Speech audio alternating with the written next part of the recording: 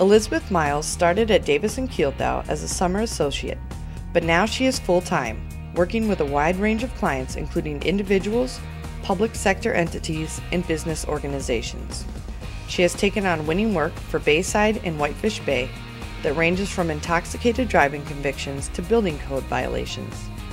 Miles also assists clients with contract matters, construction disputes, and environmental claims.